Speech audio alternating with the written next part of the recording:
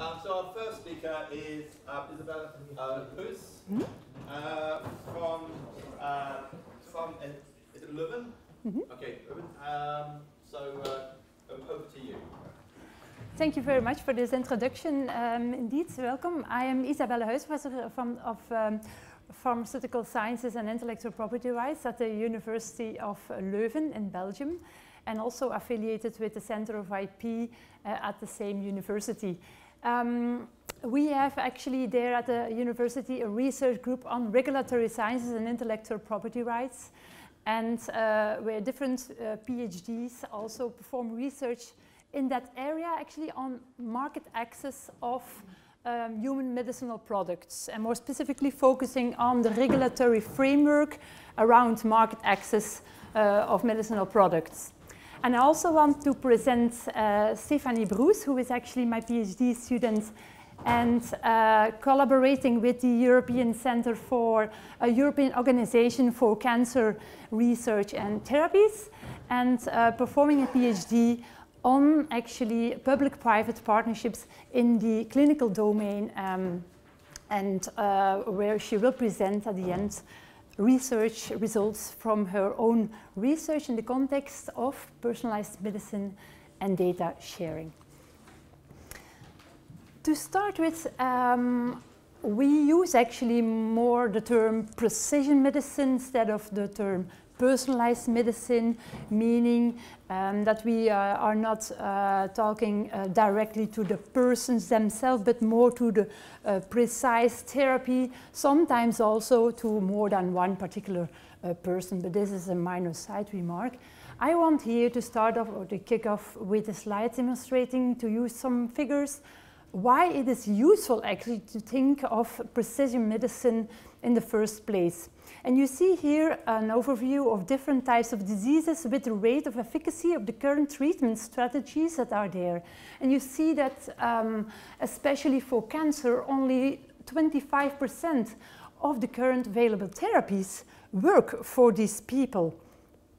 And if you then know that, for instance, for particular cancer types like pancreas cancer, the overall survival of 1 year is only 24%, then you can understand that these people cannot wait until a trial and an error of what particular therapy works for them, so that they really need very urgently access to a therapy that works for them.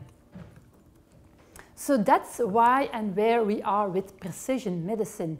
We have, where the concept is that you have several people diagnosed with a particular cancer. However, we know that not all drugs work for all these people. So that actually we need to divide the groups, to stratify the groups and see, okay, for those people the drug does not work, the non-responders, and for the other group the drug works,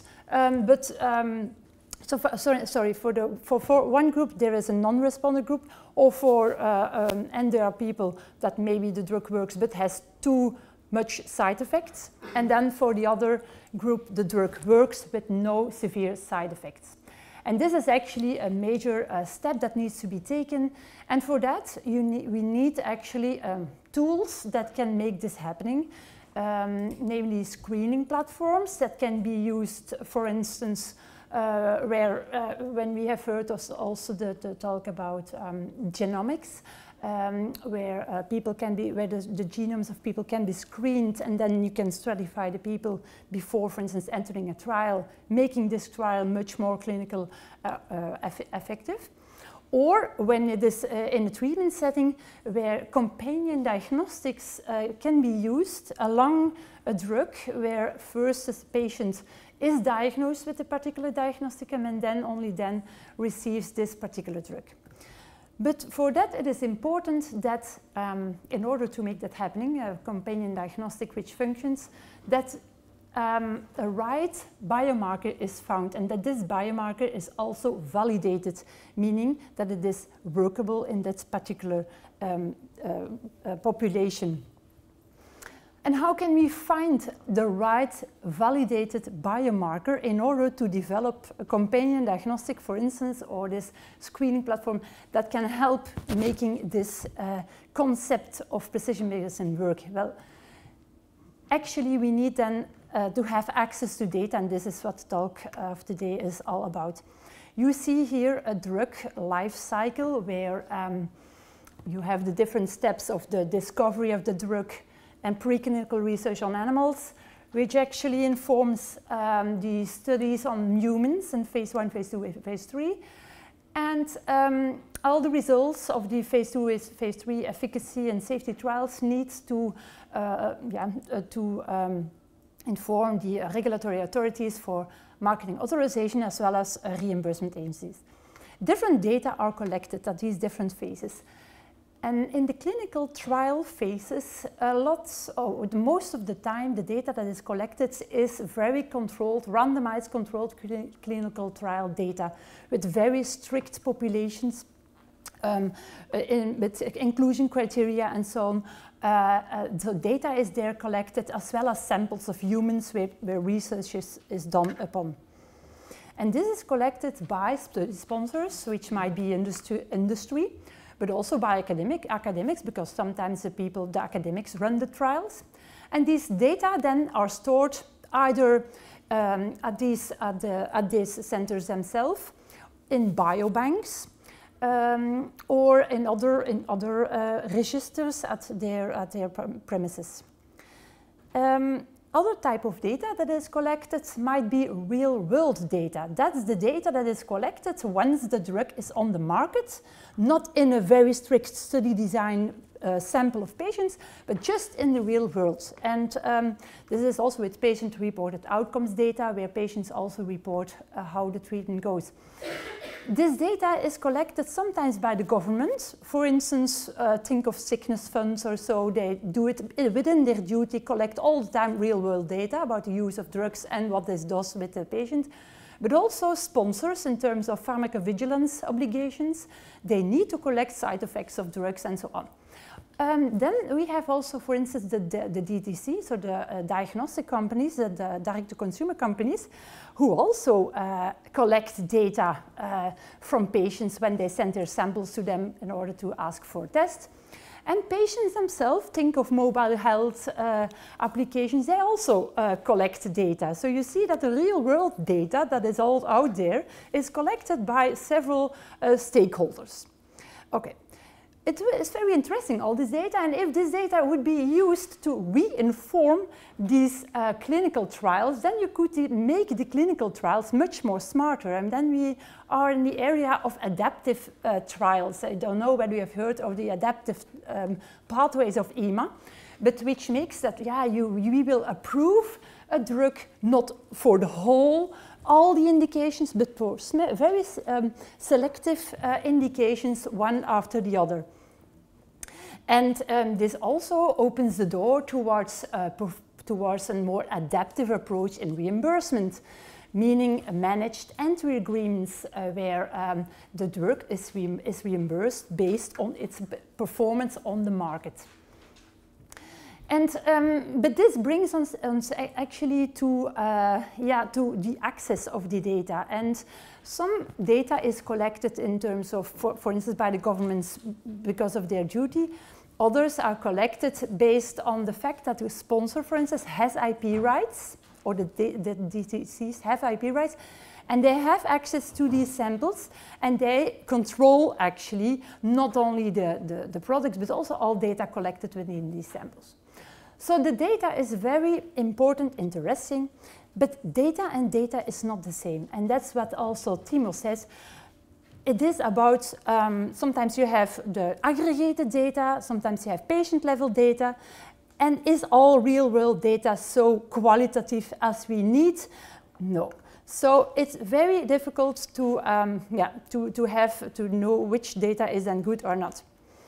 In any case, it's here about personal data, sometimes also anonymous data, and human biological material, which is necessary to find the right biomarkers, because all this data contain the potential biomarkers in order to make a companion diagnostics.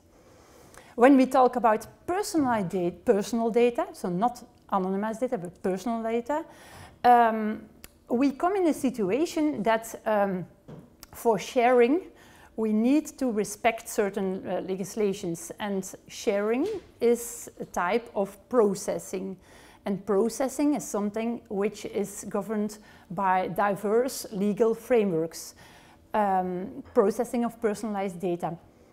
Very complex legal frameworks where we have the regulation, the GDPR coming up, and which actually leaves some possibilities of doing research and finding biomarkers in the end. However, it is also up to several member states on how you can collect the data, what with informed consent, and especially what with the samples that are also needed. Because maybe for data we have several rules out there, but for samples that's still another story.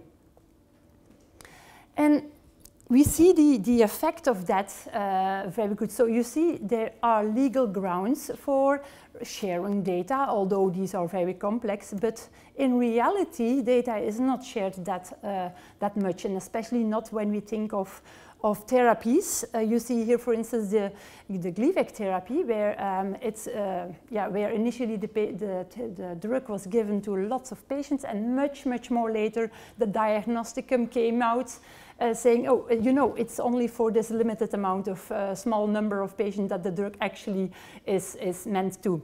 And the same story is for Erbitux, where initially the drug was approved for many types of colorectal patients, but then later on, much later on, only that test was there saying that actually in the end only 40% of these colorectal cancer patients could be treated with that drug, and that you needed, it took 3 years, more than 3 years, before the original data could be reanalyzed in order to find the biomarker and actually save these patients from being treated for a treatment that does not work for them or maybe makes side effects. And this is since these data, which need to be reanalyzed, remains within the walls, for instance, of study sponsors. So in order to make precision medicine happening, there is a need for access to data, and which can be made available by the legal frameworks, but there is also a change of mentality needed, and also Timo has clarified this as well. But Stephanie will show you what stakeholders think of opening up and actually providing, or what are the sorrows, what is the reluctance actually of access to their samples, to samples and data. But there are also other aspects to that, namely, if you go in that direction of precision medicine, there is a reluctance with pharma that their market will shrine, that their market will be limited. And this is not, from a commercial point of view, the most attractive point. Another thing is that the moment that you think of having identified the right biomarker and you would develop a companion diagnostic, you face with several regulatory and legal problems, and that's also what the colleague here expressed to you. So there are separate organizations dealing with the regulatory approval of companion diagnostics. Different legislations that apply to them. In Europe there is an upcoming more stringent legislation there. Different timelines there, different timelines also for reimbursement, and this means that when the drug is maybe reimbursed but the diagnosticum is not reimbursed, or vice versa, then the precision medicine in reality has no meaning.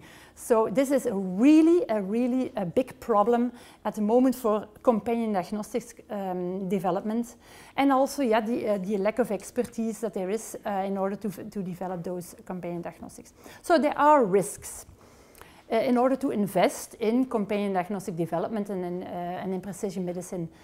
And how can we then create a situation of de-risking, de-risk?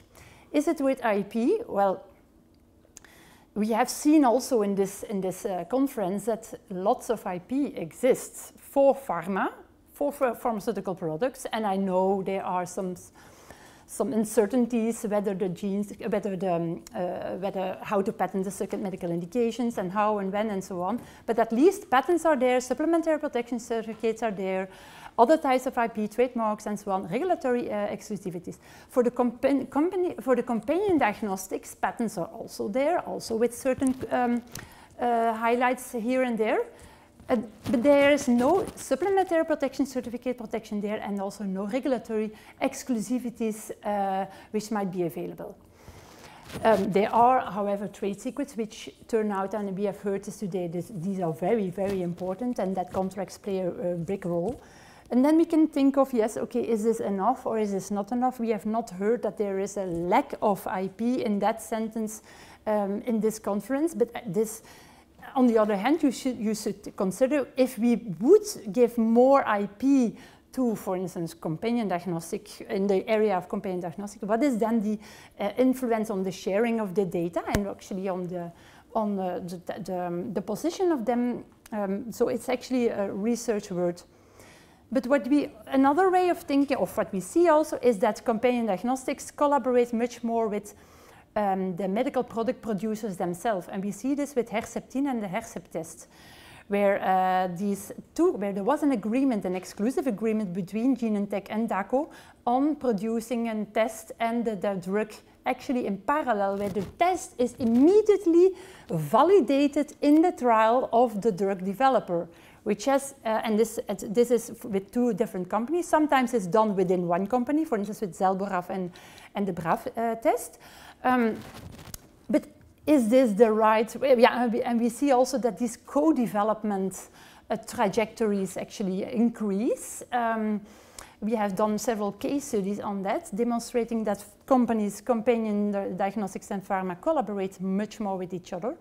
But this is actually, this represents an exclusive relationship with each other. And we have also heard today that, is this the way we need to go with this exclusive relationship with two companies? They share amongst each other a lot of data, but it remains an exclusive relationship. So yes, in the US at least, they support this co-development way of developing precision medicine. There are papers, concept papers, supporting how this needs to be done in practice. On the other hand, we see also that there is a development of transparency measures, where also where aside from the data protection regulations and so on, and the clinical trial regulation, several other instruments are there to make publicly accessible data. So not within a bilateral way, but publicly accessible database of results. And we see also that indeed EMA is more into a policy mood of sharing, actually fostering the companies to share with each other data and to share with the community data. And FPI, the European Federation of Pharmaceutical Industries, also has its own principles of data sharing, because they also recognize that it is needed to share the data, and actually especially for this biomarker research. But it's all about data, and what with samples. And we think that actually with respect to samples, there is also lots of work to do. But there are sorrows, concerns of stakeholders, and that's why I want to give the word to Stephanie, who can explain what the research says about the concerns of stakeholders in this data sharing. Okay, come on. What is that? Huh? I'm not sure if there is time to. Yeah? No, you can present. Yeah? So time enough? Okay.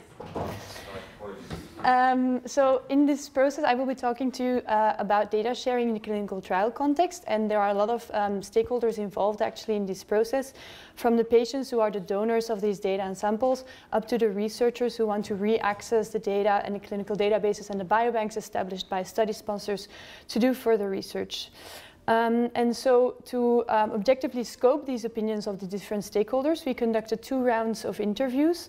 And the first round of interviews concerned a number of experts, except for the patients actually. And so in total, 32 interviews were conducted with a balanced set of stakeholders, including industry representatives, people with an academic background, and a group of other stakeholders, including patient organizations, regulatory organizations, and so on. And so there are an important number of reasons why data sharing is actually important. The moral reasons, for instance, vis-à-vis the study patients who participate really in research, not only to get access to the experimental medicine, but also to make their samples and data available for future research and for altruistic purposes, actually. And there are, of course, the scientific reasons to expand our knowledge, and the societal reasons to only pay for the treatment of those patients that are actually working. And also actually a number of economic reasons favoring data sharing were mentioned. For instance, that if there would be a collective vision that data sharing would be done, then this would lead to faster trials, smarter trials, a lot less duplication, and a good use of all these available resources actually that are already there. And similar arguments were actually given for samples. However, this was even found more importantly because the value that can be extracted from a sample is much higher. The data set, they are there. You can look at them differently or apply a new statistical analysis. But from the sample, you can actually go back and extract more genetic information. And today, often, the sharing of samples is left out of the debate. But more importantly, or more interesting actually, are exactly what are the concerns that limit stakeholders actually today for sharing. And the most important reason was mentioned that they fear losing control over the database or the biobanks. For instance, to protect against misuse, because statistical significance is a volatile situation. You can apply a different statistical method, and then there are people with preconceived ideas actually who try to prove that a medicine is not working, and companies want to protect themselves against that. Or to protect against publicizing possibly poorly conducted research, which is not such a good argument, but it is also given by a different range of stakeholders. And I want to illustrate this by an example. There was a scientist that I interviewed, and he said at a certain moment I had an idea in my laboratory. We had an idea of a new biomarker, and he went to a clinician saying, I've got this idea, I want to test it, I want to reanalyze a large clinical trial and see if there is a treatment, a population group that responds better. So they went to the company and they asked if they could reanalyze the database and a biobank. It took them eventually 2 years to discuss this, and there were a lot of conversations with lawyers involved, and the scientist told me actually it was more going about legal aspects instead of science, which he didn't really like. But after 2 years, he was able to get the data and the samples. And so he said what was also important for him was that he would be the first author on the publication that would result from this study, and that he said we managed to come to an agreement that there was shared IP, so that his name was on the patent application, but that the company gets an exclusive license to the outcome of this to this research. However, at some point he said, I got all the samples, and there were 250 samples included, and 20 of them were not even human. And these are data and samples that we, as a society, the clinical trials are based actually on these kind of data and samples. So it really is actually a reason to push for more data and transparency, but also transparency on the samples, because this should not be allowed. And he also referred to this process, actually it's like doing business, and it should not be like doing business because you want to do science and you're treating human samples and so on. It's not only true for industry, it's also true for academic hospitals who tend to hold on to their data set. Something interesting we also found is that the protective approach of study sponsors tend to vary across the drug life cycle. For instance, you see here in A that when under drug development, companies don't like to share their data because then they lose control. However, they do have an interest in finding the biomarker, because at that point the market shares get smaller, but they can still adjust the price of the medicine. So the price gets up. So they tend to go and enter into collaborations to do more thorough translational and biomarker research. However, when the drug is on the market and it has an established price, they do not want anybody to touch the database or the biobank, because then the price is set. And then if there is another biomarker, they tend to just lose revenues. However, at the end of patent protection, a lot of scientists said, then I could very easily get access to the data and samples because they just lose their interest in the medicine.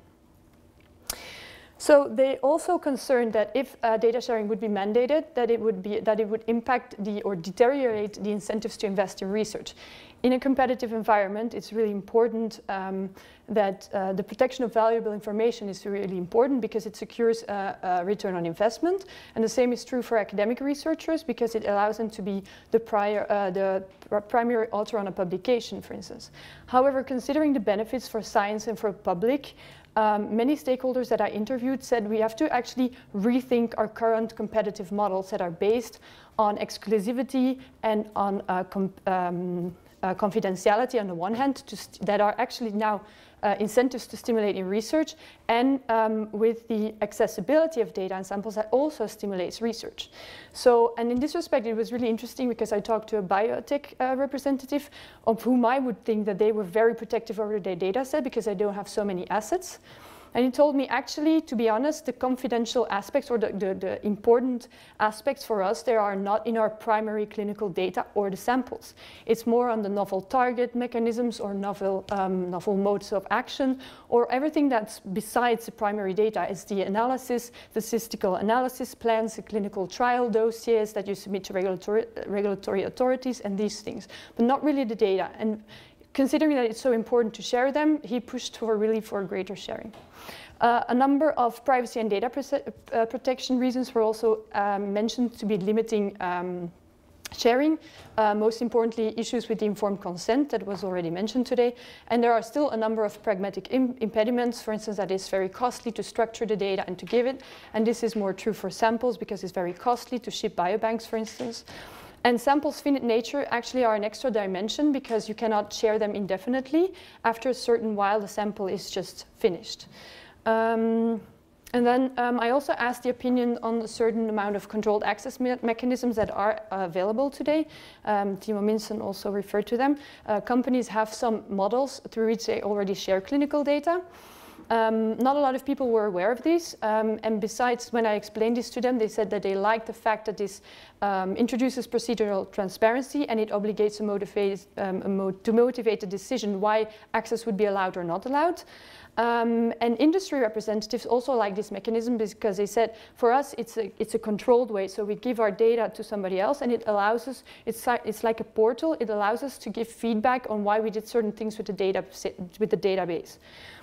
However, it was deplored that these are still fragmented efforts, so if you want to simultaneously access data from a number of sponsors, you have to go to different databases, and it does not include genetic or genomic data and samples today.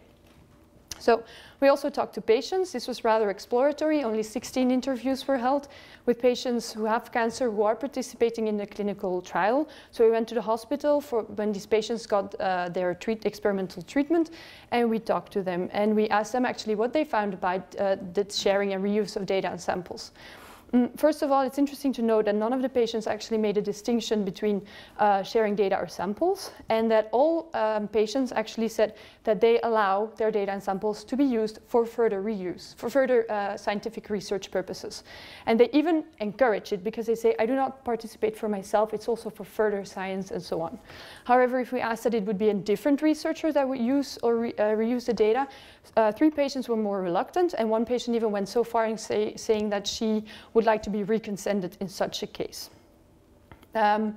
11 of the patients said they would like to be informed about future studies that would be done with their samples and data, or, for instance, to get the results of studies. And this is actually not really respected today. There is, and I asked industry representatives about it, and they say there is no connection that we have with the patients, so we cannot even go back to give them the results. So I think here is room for more research to update the consent process, actually, to establish a more interactive way with the patients. And then we asked the idea of what people would feel if there would be an ethics committee in their place deciding on the reuse. And many people feel that would trust in such a system. Some people said that they don't even feel themselves so knowledgeable to make these decisions, so they would rather trust in an ethics committee to do this.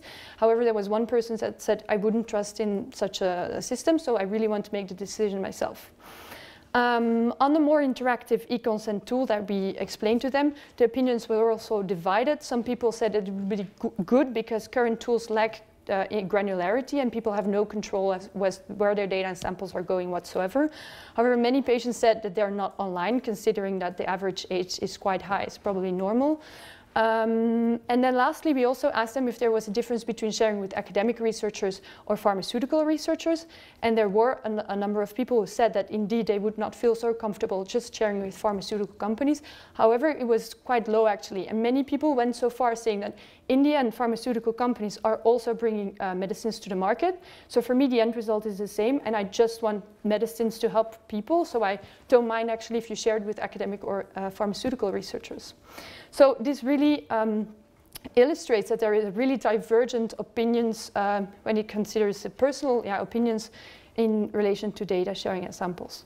So I would like to conclude with that data sharing is of utmost importance for precision medicine, and it's not only data, but samples should be included as well in the debate, and that this requires a balancing act with the individual rights to, for instance, privacy and personal data protection, and as well the incentives to invest in research for organizations.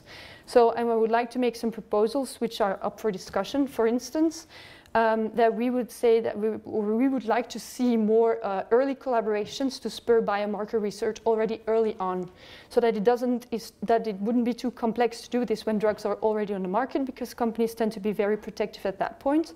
So more co-development or academia industry collaborations early on in the drug development phase. And secondly, to make data available through these harmonized access models, which companies agree that they would feel safe to share data in. And maybe it would be interesting to make a distinction in various types levels of data actually. Data that is just primary patient data as such extracted from the patients, where there are no add-ons or intellectual property really in the data. These could be shared more easily, like the samples as well.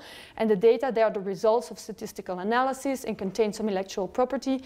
I do understand that it's more sensitive to share these, because then reverse engineering could be used to see what a company is actually doing. And then third, research into more interactive e-consent tools would be good, because patients could give their individual preferences actually, and there would be an opportunity to enhance their control over data and sample management. And lastly, I think that there is also a greater role for the public to play in the establishment of public databases and biobanks, for instance, like the UK Biobank, which is a very good initiative in this perspective. Thank you.